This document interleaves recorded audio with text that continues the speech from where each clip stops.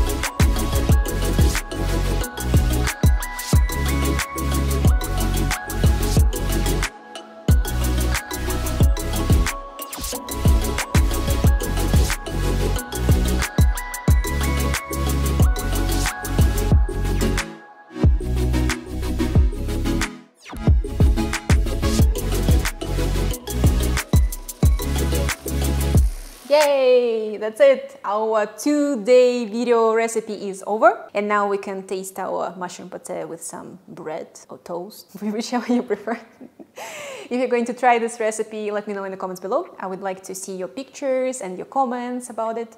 And don't forget to like this video if you liked it. And subscribe to my channel if you haven't done it already. And I'll see you in the next video.